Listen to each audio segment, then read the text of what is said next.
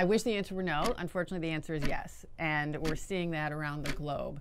Examples are more heat waves, melting of ice in places in the world, and sea level rise.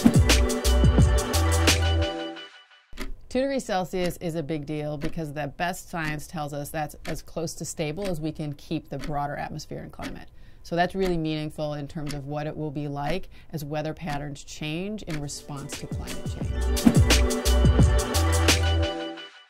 The big picture change is actually where everyone actually gets involved and prioritizes this topic. If you look at people's views on climate change, the majority view it as a real challenge, but it's low on the list. So the big change is to prioritize it. I think I would enjoy having a conversation with the president.